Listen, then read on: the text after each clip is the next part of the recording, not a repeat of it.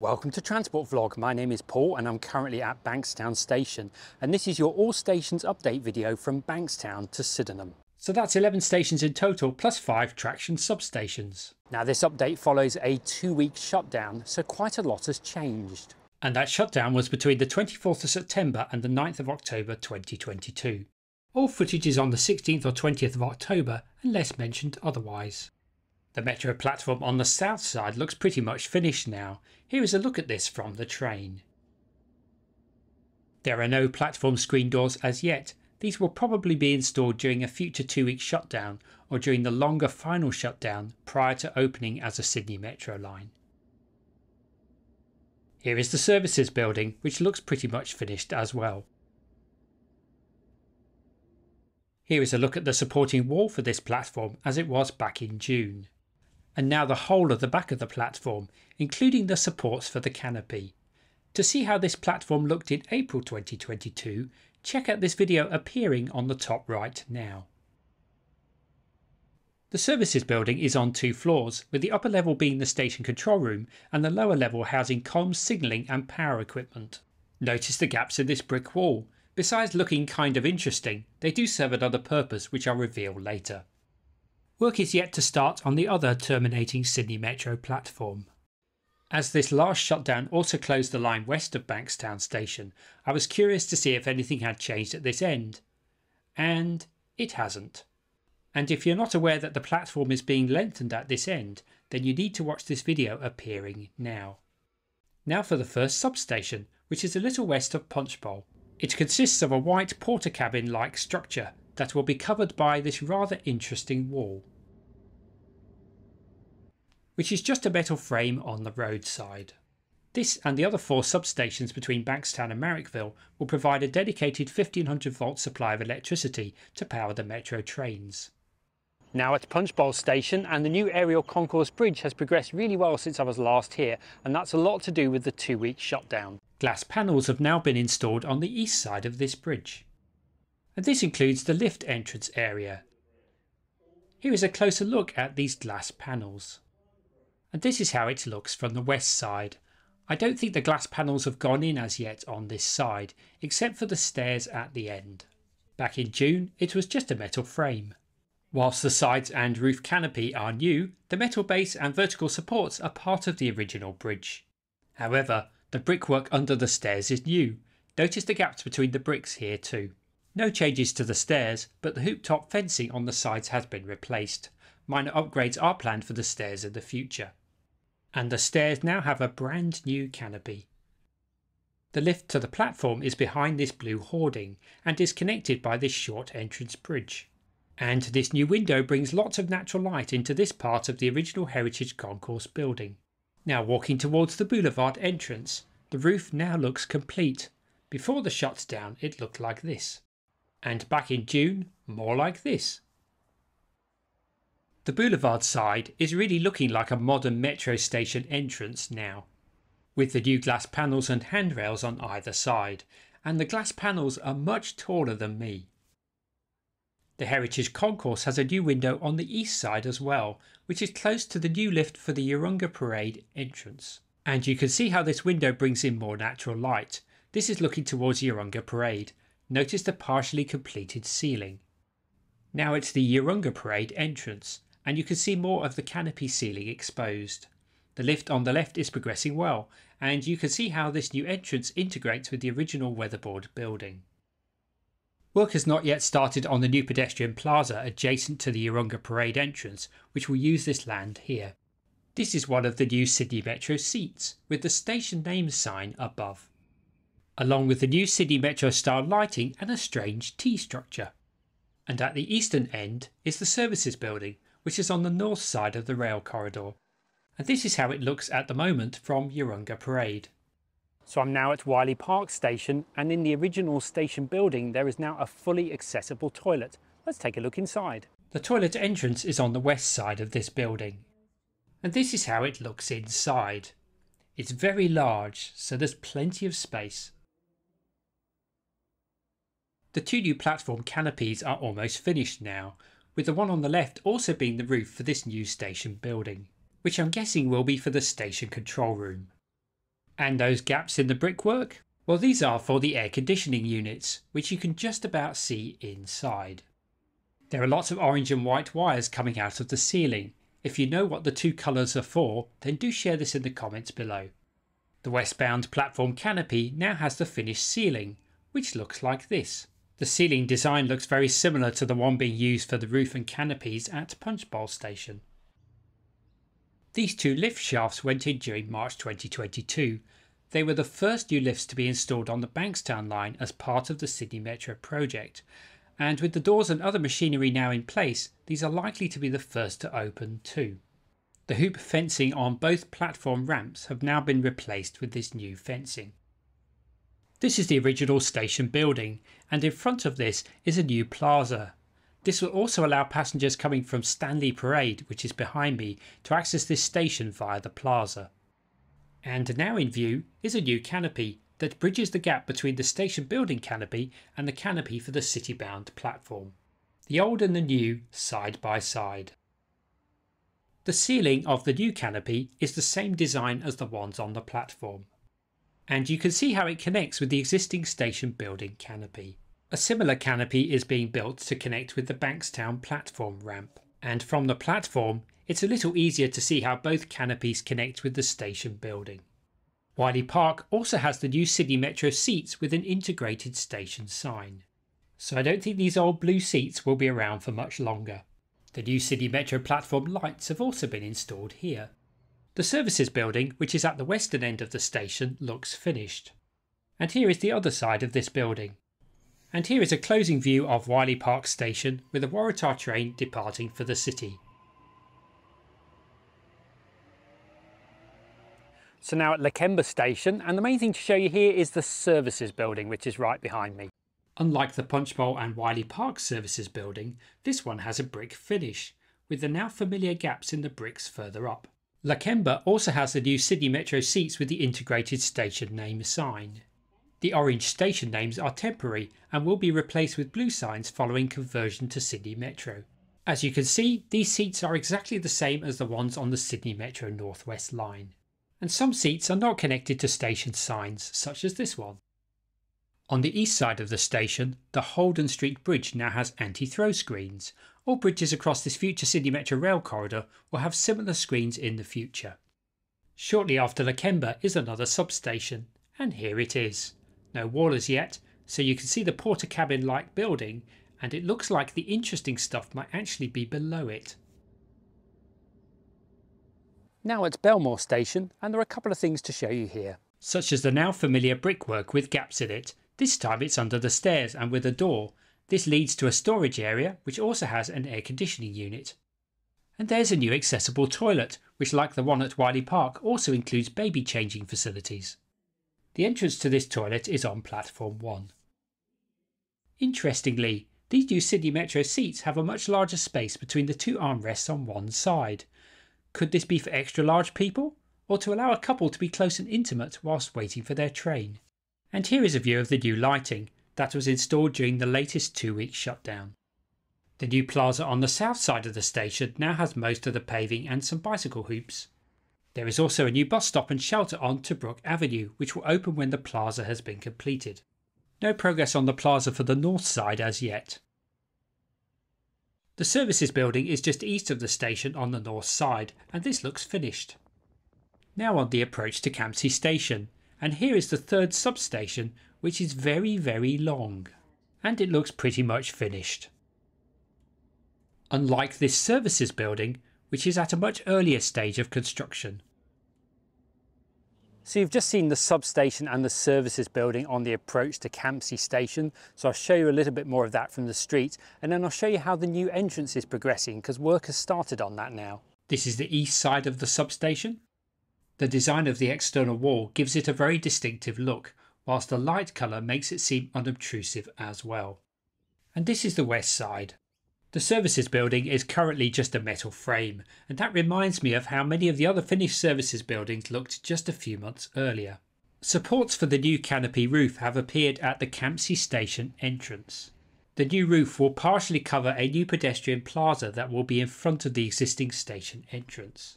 In this artist impression image, you can see how this canopy will surround the plaza area and provide a more welcoming approach to the existing station entrance, which will remain largely unchanged. A peek through the fencing on the left reveals more of the canopy supports and parts of the concrete floor. A retail outlet will go in here. The plaza will continue on the other side of this temporary passageway, with the supports for the canopy roof that will lead to the existing lift now in place. All the canopy supports went in during this latest 2-week shutdown. Here is a view of this work from the other side of the ticket gates. Now back on the platforms, and the new Sydney Metro lights have gone up, but I couldn't see any of the new seats. Here are the new lights, along with 3 81 class locos and a Waratah train.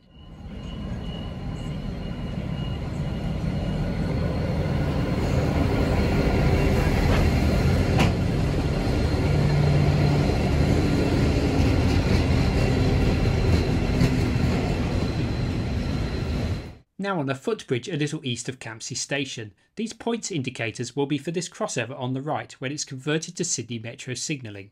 And if you want to know why it's a points indicator and not a signal, then watch this video appearing on the top right. You can now see some white stumps or footings. These are for a fence that will physically separate the Metropolitan Goods line from this future Sydney Metro line. Now at Canterbury, and there's been a few minor changes up at the main entrance, so I'll show you those. Similar to Wiley Park, a new pedestrian plaza is being built on the north side, and this is behind these hoardings. This new plaza will allow passengers to exit directly to Broughton Street, which is here. The existing bus stop has been relocated to where this new shelter is. This is the lift for Platform 1 for trains to the city, and now the lift for Platform 2 for trains towards Bankstown. Both these lifts went in during May 2022. And these new stairs for Platform 1 were also installed at the same time. However, this canopy over the stairs is new and has glass panels that were installed during the last 2-week shutdown to allow natural light to filter down to the stairs below. This is how it looked before the last shutdown. No changes to the ramp to Platform 2 or the concourse bridge at the moment. But the bridge walls and canopy will be refurbished, and I'm sure the Platform 2 ramp will get a makeover too. The new seats and lighting are now in place. And we have a new accessible toilet at the west end of Platform 1. This one is a little strange in that it has the 3 original cubicles which are permanently locked, and then the accessible toilet and the baby changing facilities. The services building is at the western end of the station and on the south side, and it's at a similar stage of completion to the one at Campsie. But being on a slope, this one has extra retaining walls. Between Canterbury and Hurlston Park is another substation, and this one looks more or less finished. And now the services building for Hurlston Park, which is a good 500 metres west of the station. And here it is from Railway Street. This one has a large supporting concrete structure. So behind me is the entrance to Hurlston Park Station. Lots to tell you about here, including a new lift and a new roof. And here is the new roof, which now covers the entire entrance area. The stairs to Platform 2 are here and the new lift is here. This new roof canopy will provide weather protection for this whole area, including for both lifts. The entrance to Platform 1 is behind the original overhead booking office building, which will be reclad to look more like this. And here are the brand new lifts and stairs. The Platform 1 lift and stairs went in first during May 2022, with the canopy roof going in during the last shutdown. The original stairs used to lead directly to the station entrance. However, to create space for the lift shaft, the new stairs veer right to go around it and then continue to the entrance. Storage space has been created under the stairs using the familiar gapped brickwork. The Platform 2 lift and stairs came later, being installed during the 2-week shutdown in early July 2022. Again, to create space for the lift, the new stairs veer around to the left and then continue to the entrance. And storage space has been created under these stairs as well.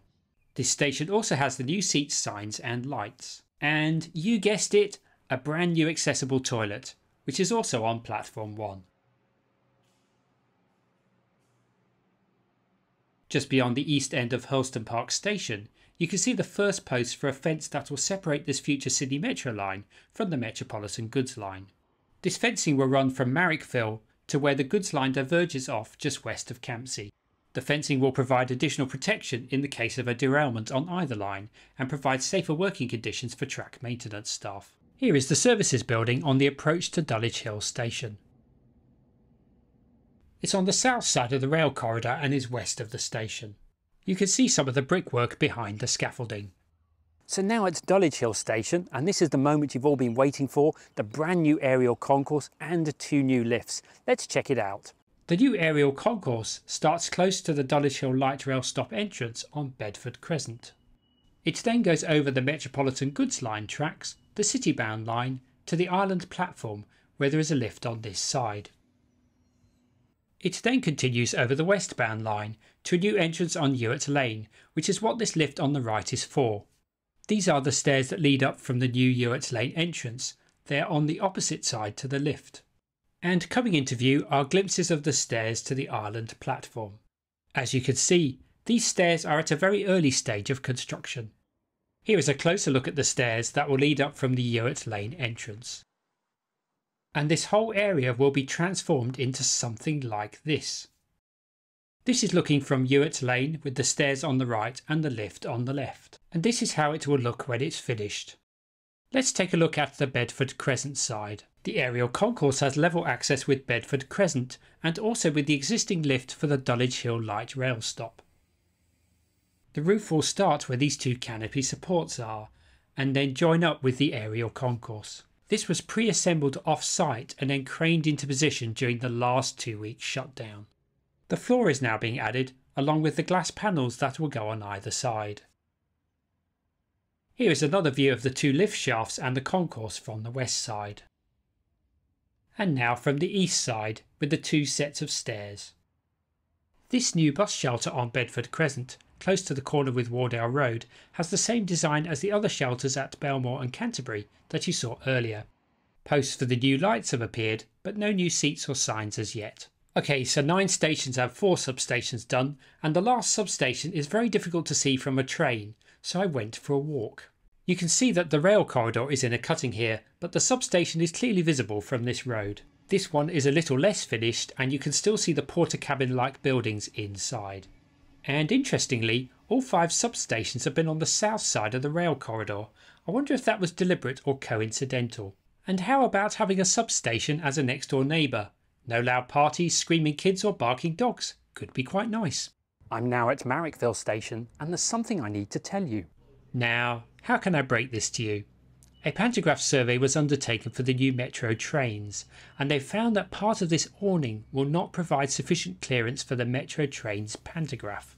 So there will be a tapered removal of part of this awning starting at 300mm from this end and then reducing over the next 8 metres.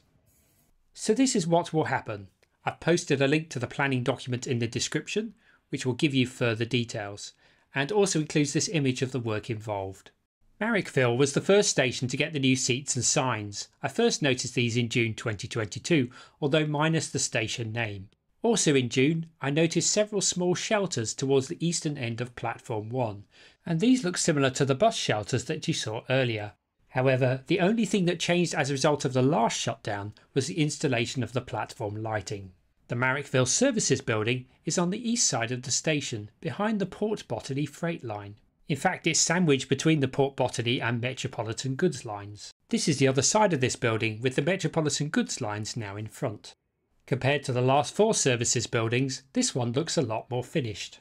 So I'm now at Sydenham Station and I'm only covering this one because someone requested an update. So I'm going to see if I can find something that has changed. The only thing that has changed since my last update are door numbers and arrows for the platform screen doors, including the blue labels to indicate the doors for the wheelchair spaces. Other random things I noticed included this Sydney Metro seat outside the station on Railway Parade, and these perching style seats with an integrated station sign. And if Sydney Trains or Sydney Metro are watching this video, then perhaps they can arrange for the Burroughs Avenue signs to be temporarily covered up until the aerial concourse and Burroughs Avenue entrance opens. And on that note, let's hope the new aerial concourse opens soon, perhaps in time for Christmas. It seems to blend in very nicely with the silver K-sets.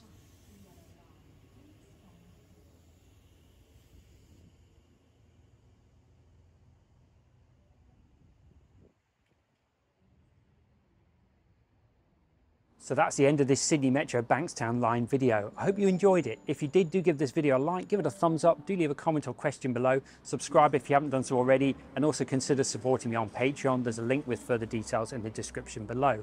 So I'd like to thank you for taking the time to watch this video, and I'll see you in the next one soon. Bye for now.